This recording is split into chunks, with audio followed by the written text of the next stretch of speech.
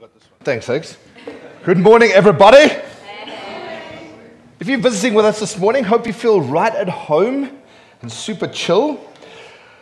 If you are visiting, we've been preaching the last little while through a series. Well, even if you aren't visiting, we've still been preaching through a series.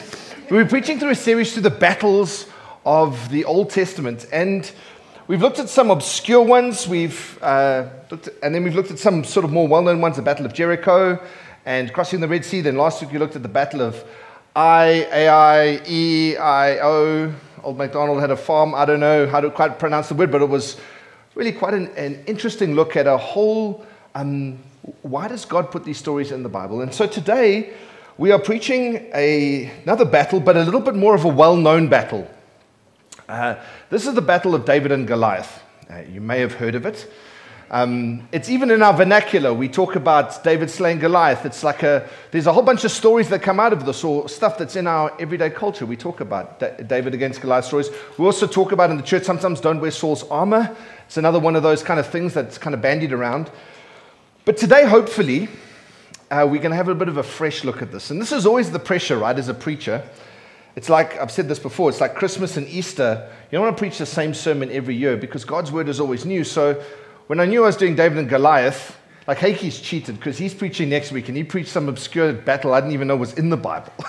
Like pick some things so you can say anything. And I'm like, wow, that's so interesting. Anyway, so I'm doing David and Goliath this morning and hopefully finding something in here that's meaty, that's going to challenge us and get all up in our grill and challenge us. So please turn with me in your Bible to 1 Samuel chapter, or let's do 1 Samuel chapter 17. 1 Samuel chapter 17. Now the Philistines gathered their forces for war and assembled at Soka in Judah. They pitched camp at Ephes-dammim between Soka and Azekah. Saul and the Israelites assembled and camped in the valley of Elah and drew up their battle line to meet the Philistines. The Philistines occupied one hill and the Israelites another with the valley between them. A champion named Goliath, who was from Gath, came out from the Philistine camp. His height was 6 cubits and a span. He had a bronze helmet on his head, and he wore a coat of scale armor of bronze weighing 5,000 shekels. On his legs he wore bronze greaves, and a bronze javelin was slung on his back. His spear shaft was like a weaver's rod, and its iron point weighed 600 shekels. His shield bearer went ahead of him. Goliath stood and shouted to the ranks of Israel, "Why do you come up and line up for battle? Am I not a Philistine, and are you not the servants of Saul? Choose a man and have him come down to me, and if he is able to fight and kill me, we will become your subjects. But if I overcome him and kill him, you will become our subjects and serve us." Then the Philistines said, "This day I defy the armies of Israel. Give me a man and let us fight each other." On hearing the Philistines' words, Saul and all the Israelites were dismayed and terrified. Now, I don't know what your mental picture is of the story, but I want to kind of paint it a little bit and help clarify one or two things, because I think there's some stuff that we hear in general Christianese and general Christian stories that isn't quite true, and it kind of detracts a little bit from the story. So you might have heard, like when Saul, back in the New Testament, when Saul was traveling to Damascus and Jesus meets him and strikes him blind. A lot of people say that Jesus knocked him off his donkey and struck him blind. There's no donkey in the story. Right? So there's one or two things that we get, like we start adding stuff to the story, we start making it a little bit weird. So what I'd like to do is paint the story so that we understand exactly what's going on, because it's even more bizarre when you understand what was going on. So let's paint it. So what happened was, every morning, the Philistines would march out of their camp, and they would line up. And then the Israelites would march out of their camp every morning. This happened for 40 days. They would march out for 40 days. And they would also stand in a line, but they were chanting a war cry the whole time, the Israelites. I don't know if they were like remembering Jericho, if they had the trumpet guys, or what happened. But for 40 days, the Philistines would line up in the morning. It's not like the Israelites were sitting in their tents, hiding under their beds, waiting, because that's how we picture the story, right? They were hiding away, and Goliath walks down on his own. It didn't happen like that. The armies faced each other in a line. And when they were facing each other, and the Israelites had been all windgat, walking down there and a little bit like, ooh, you know, like chanting our chants and doing our thing. And then they get there, they're standing in line. And while they're standing in two lines, Goliath steps out. And he says, "Ek gaan vir jou probleme maak. Daar Daar gaan groot twak vandag hierso wees. So he says that, and it says at that point, all the Israelites fled for 40 days. Can you imagine that? How ridiculous that is. Like every day. I wonder what it was like. And I kind of started asking myself the question, what were they hoping was going to happen? Were they hoping that if each day they kept coming down, eventually Goliath would have a heart attack? That a random crow would fly past and take his eye out of vicious anger? I don't know. Like, I'm trying to work out what they thought. For 40 days, they marched out, stood in the line. They knew what was going to happen, but they're just like, here we are. Standing in this line, hoping it would go away. Or maybe they were hoping someone else would deal with Goliath. See, the thing is, they didn't want to look like a chop. Because not only, they didn't want to be the guy that stepped out and he was the reason why Israel lost the battle, right? So no one wants to step out and be that guy. But also, they didn't want to be embarrassed in the way they would be exposed as they fought and look like an idiot when Goliath took them apart in front of everybody. And so there was like safety in numbers. And so they were thinking it's too much. They could lose face. They were terrified of the consequences. But all the while, their authority and their conviction was slowly being undermined. Think about it. Day one, they're standing there in the line. We're going to fight they're going to fight the Philistines. They've heard rumors about this big guy, but you know what I mean. There's Abraham over here, and he's a ninja. He used special forces, and he can sort anyone out. We saw him against the Amalekites in Jericho. He double flipped over the wall, stabbed 4 guys in the head with a bottle. He's amazing, right? So we're going to trust that Abraham is the guy. They're all standing there day one, and this guy, who's 7.5 foot tall, walks out and starts shouting at them. His spearhead, that weight, it's 7 kgs. That's how much that number of shekels is. Just the spearhead weighed 7 kgs. And a weaver's rod is like this thick. That's how thick this... And this guy walks out. And all of a sudden, people are going like... But that night... I'm just adding some stuff to the story. That night, when they're sitting around the fire, Bobby has a bit too much to drink. And Bobby's like, no, Oreos tomorrow.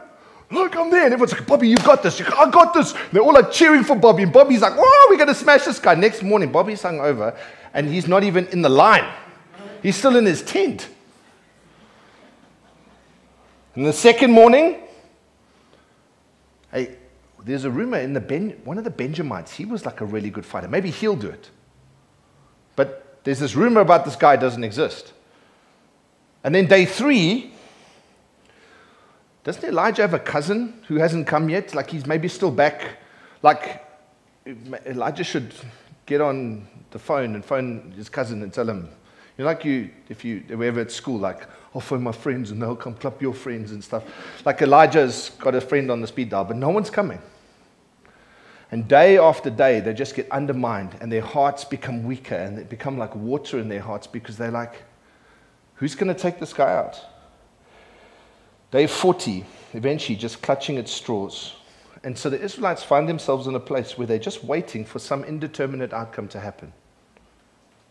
And friends, here's the thing.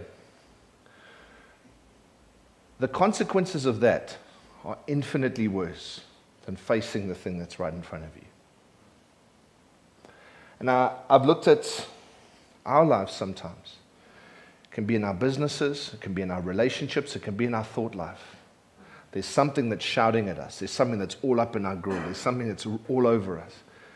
And fear grips us. But we still walk out there hoping it'll just go away. It's like we pretend. It's not there. But it's right there. And it steps out. And we know what's going to happen. It lines up against us. It could be a sin issue, something in our lives. They line up against us and we know what's coming. But we just stand there. And when it steps out, we flee and we run back to our tents. But day after day, we're in that position. Relationships, business, our thought life. We sing that song, I'm no longer a slave to fear, I'm a child of God.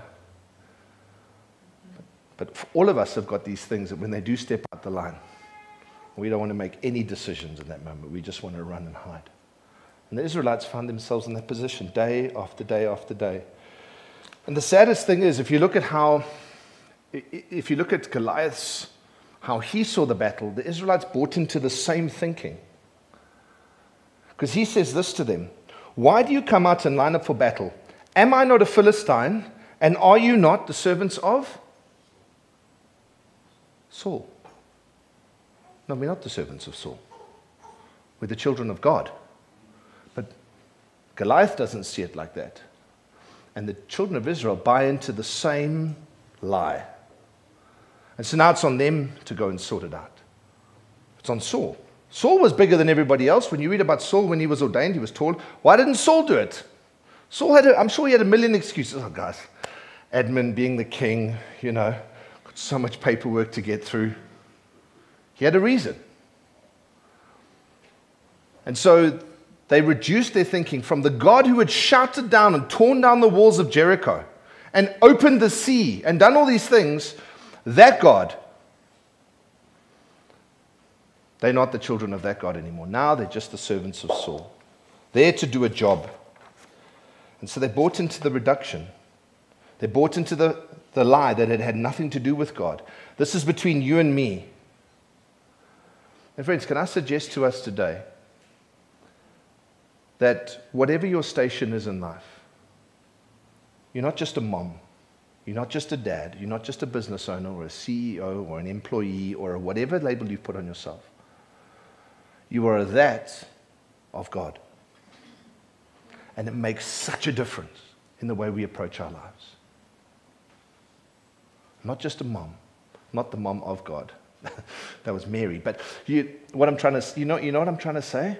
I'm a mom sent on behalf of God. It changes the vernacular altogether, changes the whole scenario. But unfortunately, we live in a world and we buy into the reduction because it's so real in front of us.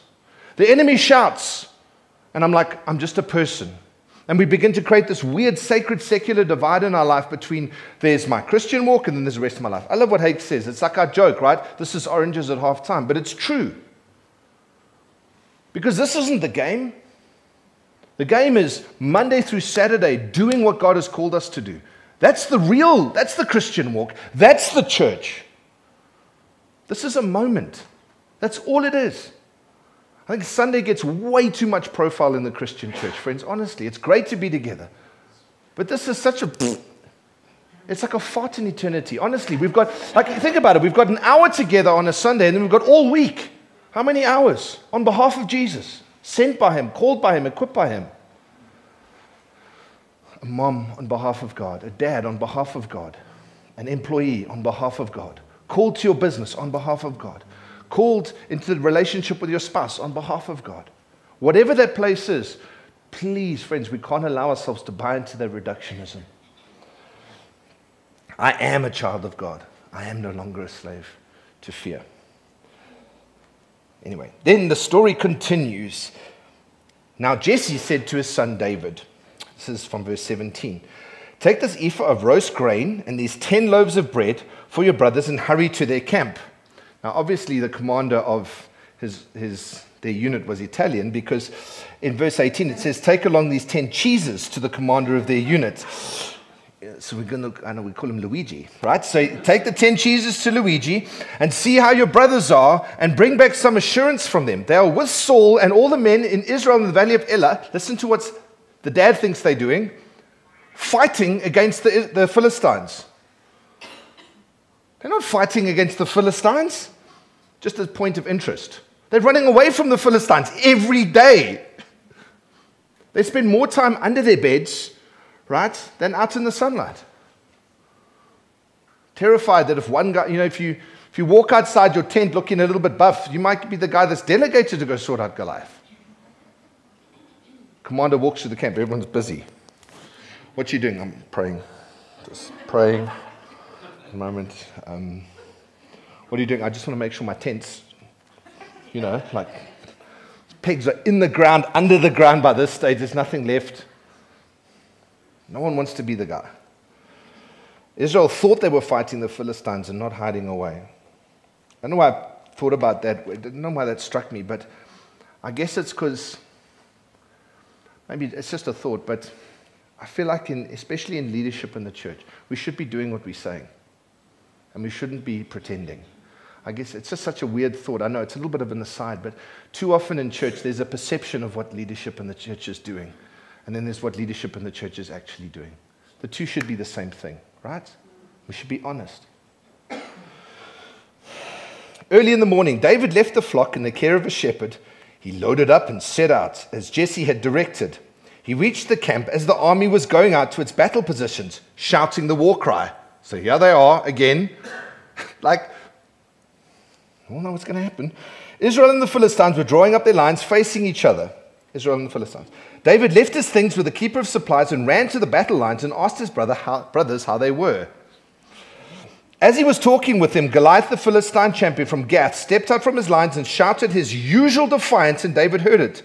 Whenever the Israelites saw the man, they all fled from him in great fear. So maybe my brain's a little bit broken, but I think about what it must have been like to be David. Like his dad, he gets stuck at home. He's looking after the sheep. He hears that the Israelites are fighting this big war against the Philistines.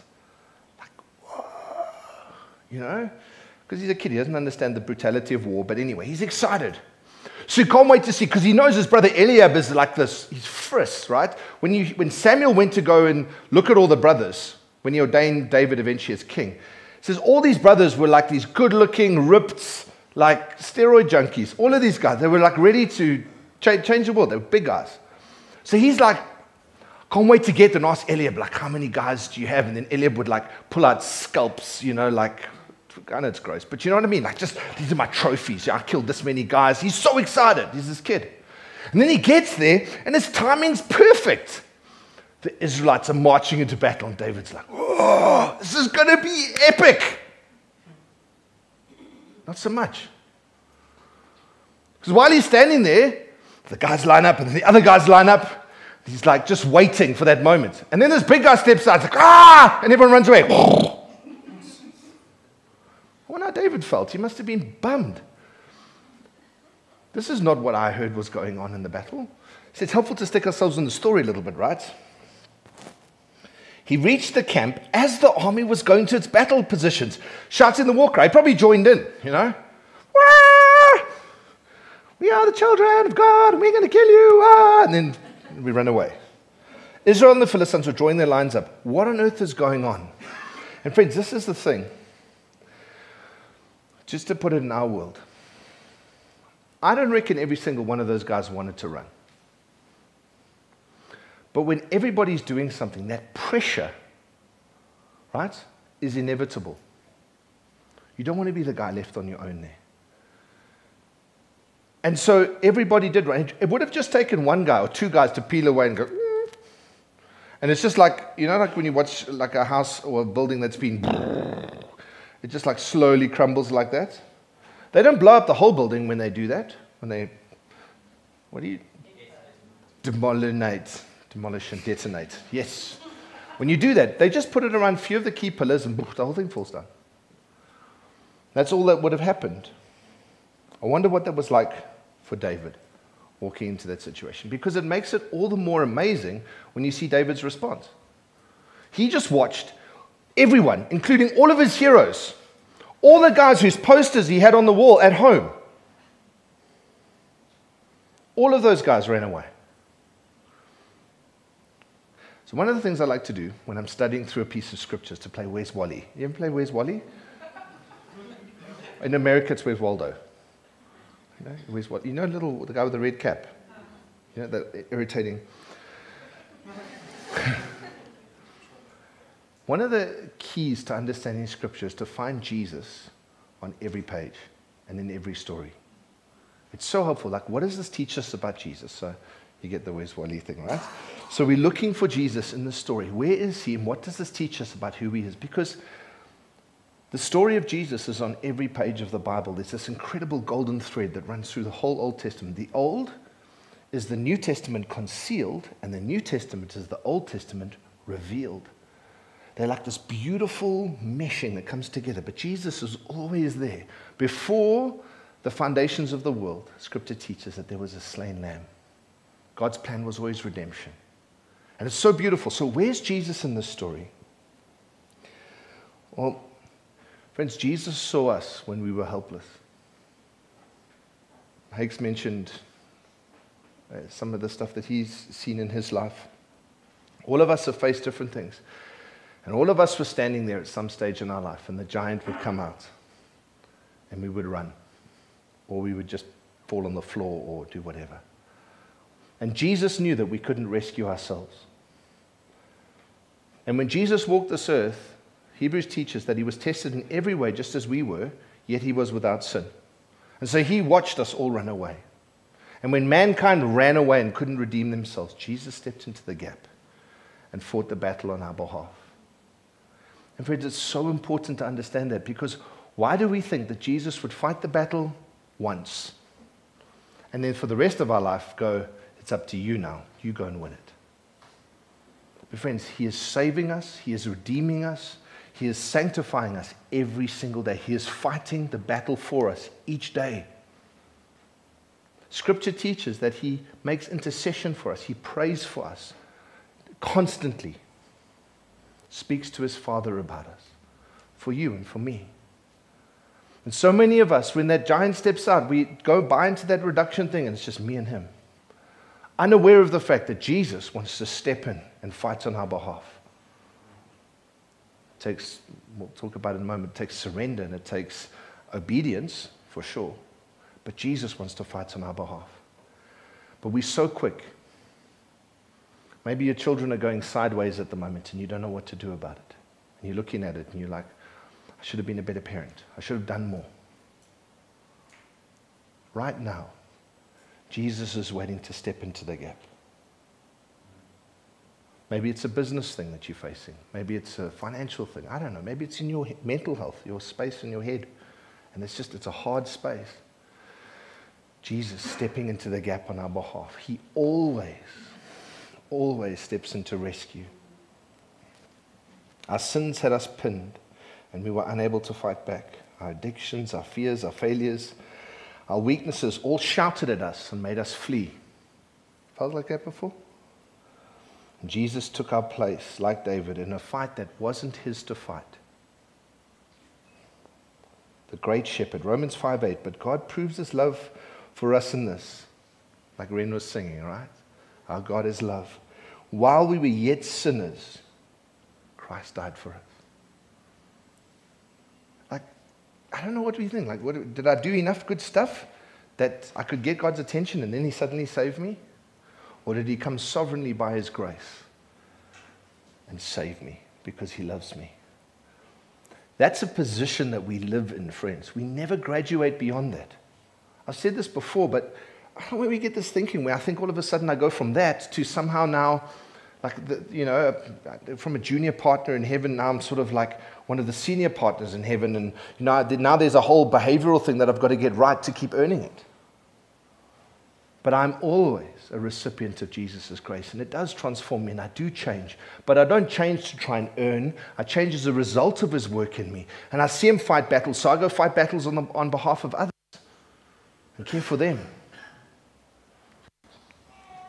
We have a responsibility to tell people of this incredible Savior who has overcome. And then this other quick thought popped in when I was reading it. Just thought to flip it around a little bit. It's funny how us as Christians, you know when God sends us to a place, like we came here to Joburg to plant a church, all of us get sent to different places. I don't know why we have this thinking that it's going to be hunky-dory when we arrive there. Like when we arrive and everyone's going to be waiting, like, are you the man of God that I dreamed about this morning? Hallelujah. As we walk into Checkers. Minister unto me, for I am heavy laden and in need of much prayer. Like if that's happened to you, like you flippin' rock star. Like, not so much. I remember Ash telling me a story about, where was it, dude? Where you prayed for that guy and he told you to F off. He really felt to pray for this guy, so can I pray for you? And the guy said no. Friends, things aren't always hunky-dory where God sends us, right? When David walked in, everyone was running in the opposite direction. But there's a moment where we step in. It's like, despite that, here I am, sent by God. Jesus is always the answer. Then, text number 3, 1 Samuel 17 from verse 28. When Eliab, David's oldest brother, heard him speaking with the men, what did he do? He's brought this cheese and he's brought the bread and whatever. Eliab burned with anger at him and asked, "Why have you come down here? And with whom did you leave those few sheep in the wilderness? I know how conceited you are and how wicked your heart is, and you came down only to watch the battle." Like, what? David's like, I'm not giving you any bread. I'm taking the bread home with me. And Luigi's only getting 5 cheeses, so it'll make you march more, whatever the thing is. And this is the crazy thing. If you look at what Eliab is accusing David of, it's exactly what he's doing himself. He's also just watching the battle. Even though he's dressed in armor, even though he's got his shotgun, and his Kevlar and stuff, and he's ready to roll, he's also just watching. He's not doing anything. And can I just mention for a second, friends, when God does call us into a space and send us somewhere, you're going to pick up some flack. We're going to pick up some flack from people. But it's not because of us. It's because of the battles that they are privately facing, that they're afraid of. It's not about you. We can't afford to have a church that's got eggshell skulls, super sensitive little princesses who are like, "Oh, he said that, it's so horrible. He was my brother. How could he do that?" But to understand from where that criticism and that hurt comes from and be like, "Okay, I understand. I've got grace for it." David doesn't flip. It doesn't take him off his path. He fought Goliath for Jesus and for Eliab. Called by Jesus, but also to save Eliab. And he didn't allow it to get in his heart. And friends, a church that's all about me and what I want and what I think is a useless church.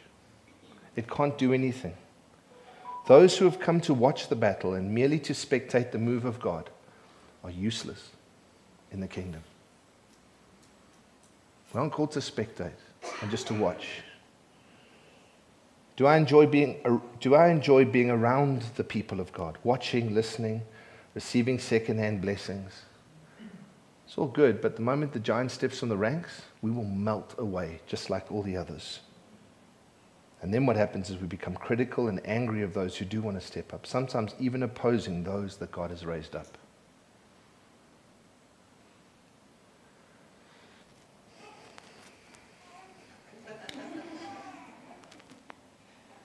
That's being Eliab. What about being David in this story?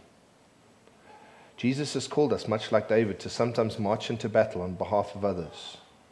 And the reception isn't always welcoming, especially from those closest to us. If you look at do you see what Eliab said to him? He didn't say to him, "You young, you're a chop, you're a, what do you..." Like, listen to the things he said.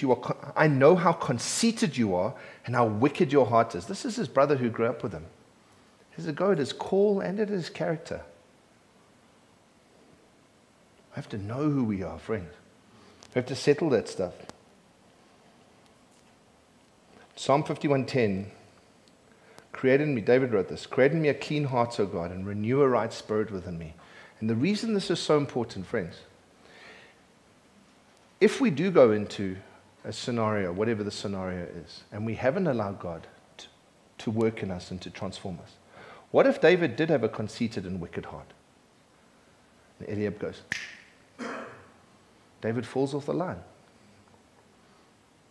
But if my identity is in who Jesus is, and I've allowed him to work in me, those fiery darts can come, but they don't find purchase because my identity is not in you like me, or I want you to like me, I want you to accept me.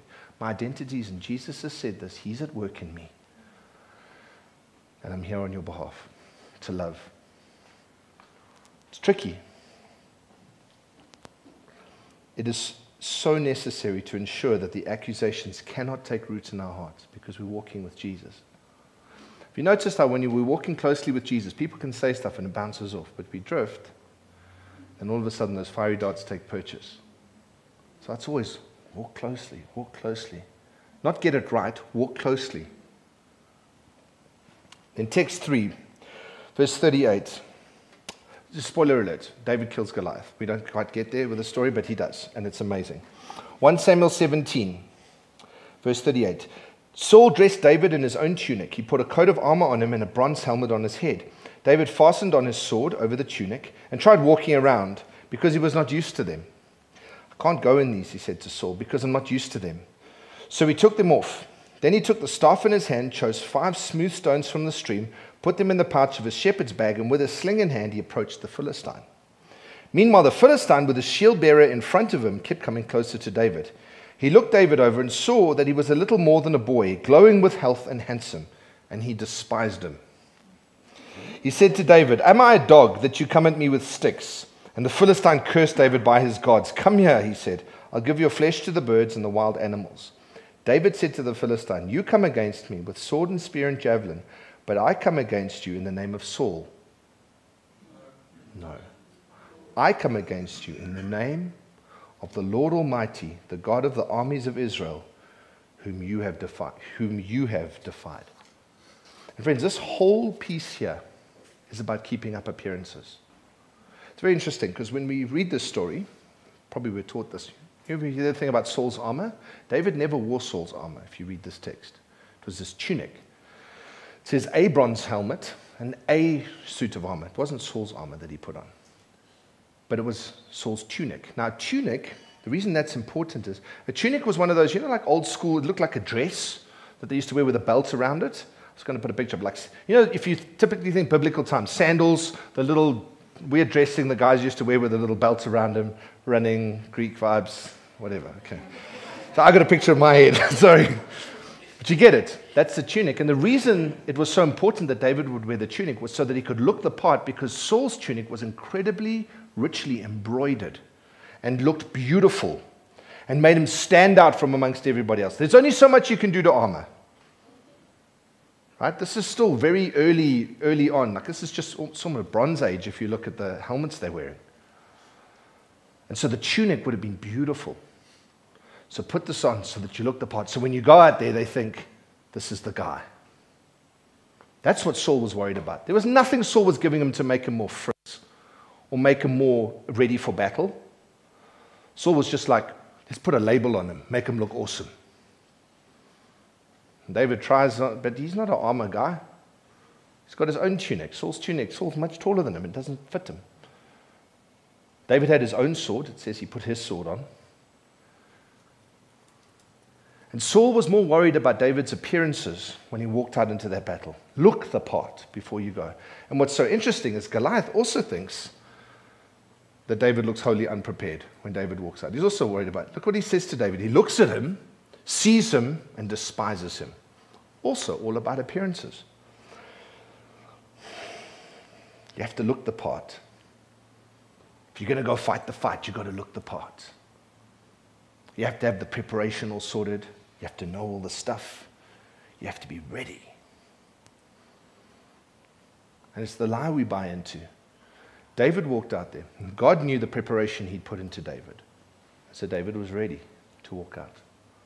So interesting. I found some pictures online. I was going to pop them up, but then I forgot. In that area, right, they had flint. And so there was a whole collection actually found at the tell, which is like a mound that is kind of develops over time, over settlements. So you excavate a tell and you find the different civilizations inside it. And they would take these flint, like balls of flint. Now, flint, if you break it, you can make these little sharp things and whatever, history, school, whatever. But these flint balls were incredibly heavy and super smooth and super round. It's not like one of those, not like skim stones that you find, these things, and they're shiny. And they were usually about the size of a golf ball. And they're very precious if you found them, because they were quite hard to work if you found them. So David goes and he finds these things. The fact that he found 5 of them is pretty amazing, just like that. But he finds these perfect-sized little golf balls ready to rock and roll.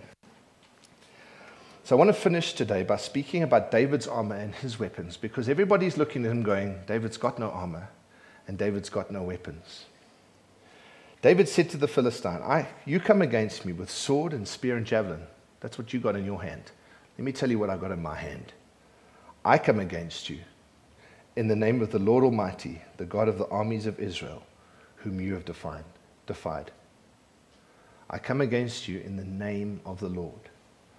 Solomon wrote this, and I wonder if he heard it from his dad in Proverbs 18:10. The name of the Lord is a strong tower. The righteous man runs into it and is safe.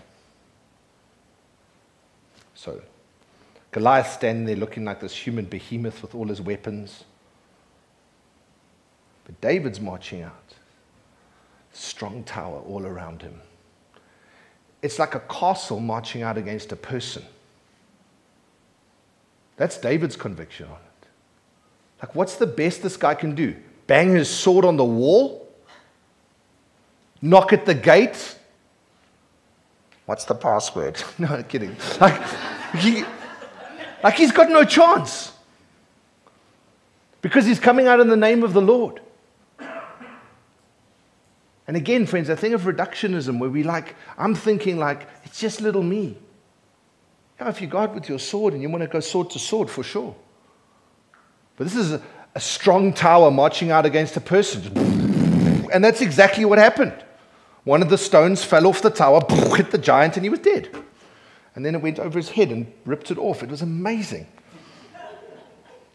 The God who protected David from the lion and the bear, the God who parted the Red Sea, the God who tore down the walls of Jericho, was his strength, his weapon, and his defense.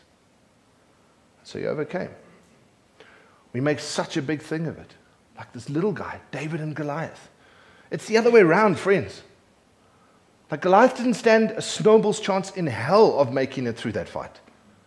He was getting mowed down no matter what. Friends, it's not possible to be submitted to the name of the Lord and still try to keep up appearances. Submitted to the Lord.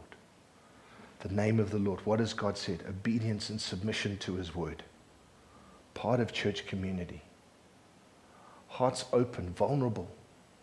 Open to correction from friends and from people that we trust. We live in that space, under God's word, putting what he says into practice, even if it seems old-fashioned sometimes and doesn't seem to fit with the vibe, because it makes us look like we don't fit. The pressure on us nowadays, friends, to put on the tunic that looks good. Social media, in our workplaces, in our relationships, our speech, everything. Put on the tunic, look like a... And there's times when it doesn't matter, but we can't be fighting for the tunic. I want to wear it. What does God put in our hand? The name of the Lord. Our God is love. How do we fight with that love? I love the heart of David in this, that he was sent. I want to finish with a story, and then we're done. Practically, what does this look like? So, Hakes mentioned Lionel and Sazi, who lead the church in Francistown. Sydney and I got to know them a few years ago. We've been working into Botswana for a while, mainly into Gabs, haven't really been up to Francistown, but we've got a great relationship with Lionel and Sazi. Love them lots, amazing couple. They took over the church in the middle of COVID. The guy who was leading the church was like, and so hospital pass, they had to pick up a church in the middle of COVID when you can't meet. And they've done a great job. They've been amazing. They've loved that church and laid their lives down. But Lionel was a refugee. Got beaten up by the Zimbabwe security police, left for dead. Someone carried him over the border into Botswana, where he was able to be taken to hospital. He still can't see very well in his one eye because of the damage. He's got a big scar on his head. And so Lionel was taken and he was fixed up in the hospital, and he was living as a refugee in Zim. And then, in Botswana, sorry.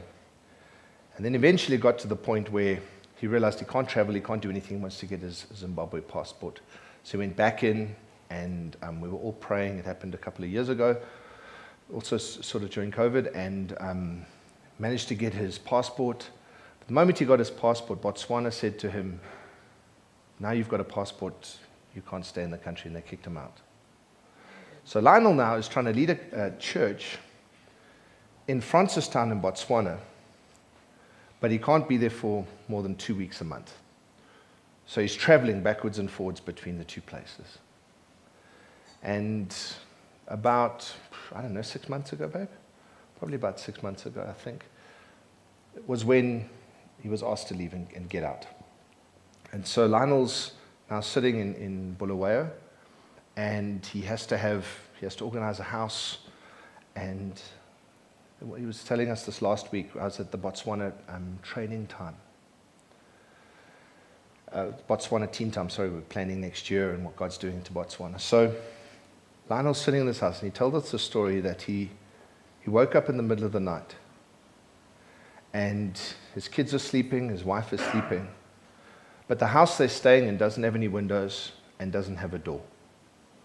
And so the plastic is flapping on the windows, and he looks at the door, and Lionel's a well-educated guy. This couple are like mint, amazing people. Lionel's looking at the door, and there's a piece of corrugated iron, Ellie, with like a drum, a steel drum, holding it in place. That's the door. And he's saying, God, why? I laid my life down, like literally I've laid my life down for you and for the church. Why? And I don't know if he moved the drum or whatever, but anyway, he was outside and he's looking at the building, and he felt God say to him, look again.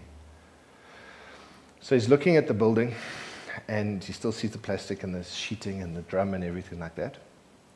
But he sees next door these beautiful houses, and they've got security, like burglar bars and windows and doors and all this stuff. He felt God say to him, those houses have all suffered break-ins. Those people live in fear with all their stuff around it. But you've been here, and no one's broken in. No one's come for you. I am your shield. I'm the one who protects you. And friends, that's like a bit of a thing, right? Look again. And then the most amazing thing, and I want to tell you the story because I want to say thank you to you guys as a community. Because you don't even know this. We don't share these stories. There's so many incredible stories that happen in this church. We told Pete and Lee that we would contribute some money, a decent chunk of money to them when they moved, so that it would make their move easier from Bulawayo from Francistown to Bulawayo, just to help them and love on them. And for some reason, we never got around to doing it. And that morning, I woke up and I said to Cindy, like, it's urgent. We have to do this today. So Lionel's won this battle now, right? No windows, no door. And he wakes up in the morning. And then I message him. And it's like, hey, dude, what's your banking details? We need to sort this thing out. And within a couple of days, it paid for all the windows, all the doors, all the burglar bars. But you know, the most amazing thing is this. He's not relying on those things anymore to be his safety, right? God was his safety no matter what. So now he lives under the safety of God, but also knows the provision of God, that God hears him. And friends, so many of us are fighting for that victory, the other side. But we've got to win the battle first. We're waiting for that testimony of God coming through, but we've got to win the battle first in faith, where we go to God about it and we don't allow ourselves to be reduced. Anyway, I just wanted to say thank you, guys. The guys who sow into the church and whatever, like, thank you. Your money makes a huge difference to people. Guys, honestly, it's amazing to see what God does. So I wanted to say that. But then for us this morning, some of us are trusting God for moments like that. Maybe there's areas in your life you're looking and you see, hey, that window's not there, and I wonder who's coming through, and that door's not there, or that situation's not right, or I'm afraid of this. I feel like this morning, God wants to come and just settle. Friends, we prayed at the pre-service prayer meeting. There is breakthrough on the horizon for so many of us, but it's the other side of winning this battle, and not running, but submitting to God. Can we bow our heads? Thank you so much for joining us. You might be asking yourself the question, how can I take this further? Firstly, you can send us your contact details to cindy@centerchurch.co.za, where we can include you in our online connect groups and you can receive our daily devotional. Secondly, you can hop on our website where you can access previous sermons and find out more about who we are at Center Church. Thirdly, if you consider yourself as part of Center Church, we want to thank you so much for your ongoing financial partnership. The banking details are on the website. Thank you so much for joining us and hope you have an amazing Sunday.